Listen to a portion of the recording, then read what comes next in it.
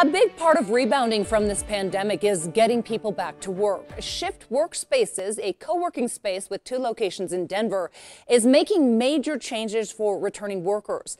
Signs tell employees about the new rules for social distancing, wearing masks, and cleaning, but there are other safety changes they won't see.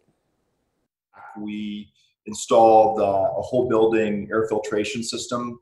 We also invested in some UV light disinfectant technologies that they use in hospitals and hospital operating rooms. And we use those to sanitize conference rooms and common areas every night.